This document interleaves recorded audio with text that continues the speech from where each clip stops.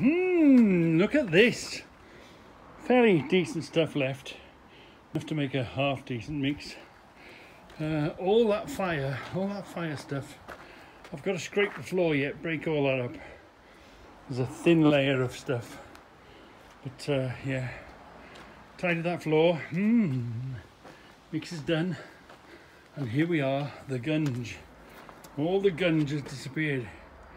It cost me 3 bags of cement at about £4 a piece, and a bit of electric and a mixer. And look at that. Look at that, disappeared. All that gone.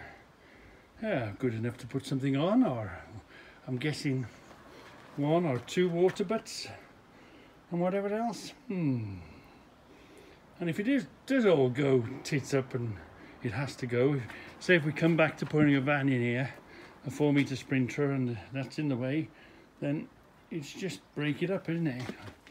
Just break it up, because it won't be made of best quality, so it should be fairly easy to break up. So there we are, a Reggie hint on saving money and how to get rid of all the rubbish and all the bonfire stuff, all the stuff that was in the fire bin. The old fire bin's seen better days. We've got a few more fires left in it though. Yeah, that's it for today.